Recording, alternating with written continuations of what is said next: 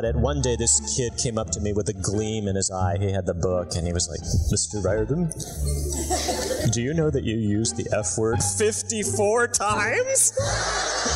He was so thrilled. He'd gone through and highlighted them. I told him it was actually 55. Go back and recount. Percy calls Blackjack a mare in the Sea of Monsters. And then later on, for the rest of the series, he's a stallion. Well, I could tell you that Percy's just not very observant. You know, there's a lot going on, and he was like, "Yeah, it's a mare." "Oh, whoops, no, it's not."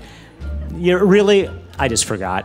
Have you ever regretted adding a certain scene or line in one of your books? Every scene and every line I have regretted. That's the thing about being a writer. When you finish it, you wish you could take it back. It's like, "Oh, that sounds horrible. Who wrote that?"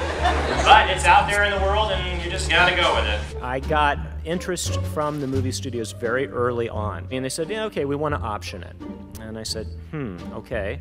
Well, if I do that, do I get any sort of control? And they basically said, control.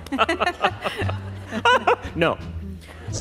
There were really two options. I mean, either you could go outside, which I hated, or you could read, which I also hated.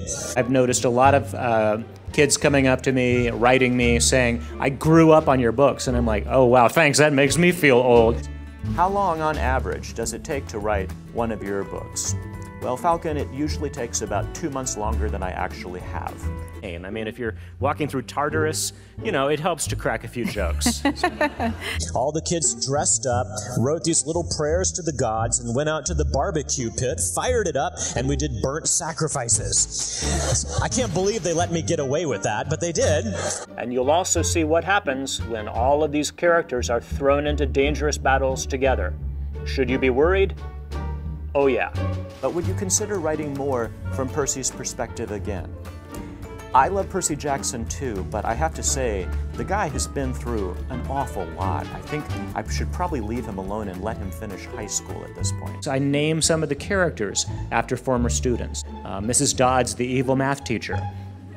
Yeah, she's real, you know, her name is Mrs. Dodds. Well, I don't know why, but as I was teaching middle schoolers, I suddenly just got the desire to contemplate murder. I don't know why. No, really, I was just reading a bunch of mystery novels. It's not like they're gonna hand me $40 million and say, "Go have fun." Why did you decide not to do an epilogue? Why did I decide not to do an epilogue? Because I don't do epilogues, I just hate them. And now, how about a short reading from the first chapter of The Burning Maze. Chapter 1. No, I refuse to share this part of my story. It was the lowest, most humiliating, most awful week in my 4,000 plus years of life.